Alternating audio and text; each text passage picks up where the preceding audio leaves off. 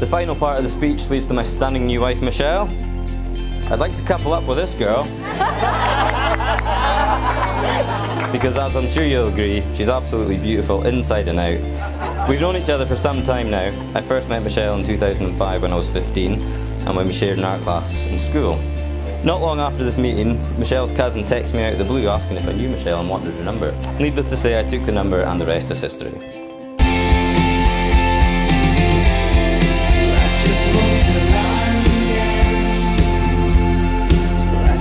See you on your wedding day, so happy and content. Gillis is absolutely perfect for you. It's clear it was just meant. Gillis, I know, will protect you and support you in every way. He will love you to the moon and back, and more each day.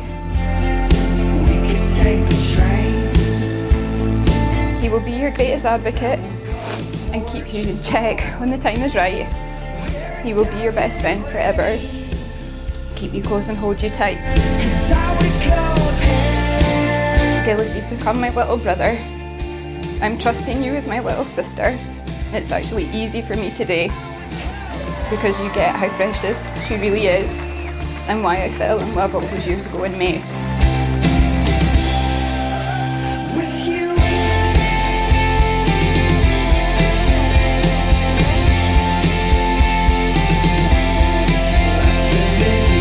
So enjoy the years that are yet to come.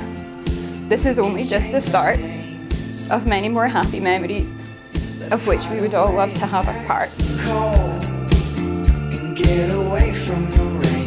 There are so many other things that I would love to say, but most of all, and above all else, I love you both in absolutely every single way.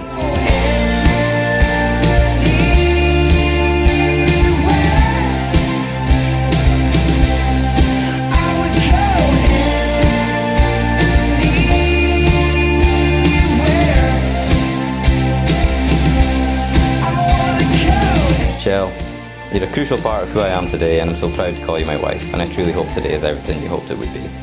I love you in so many ways and for so many reasons, but mostly because life with you is easy and you're the one person I can't live without.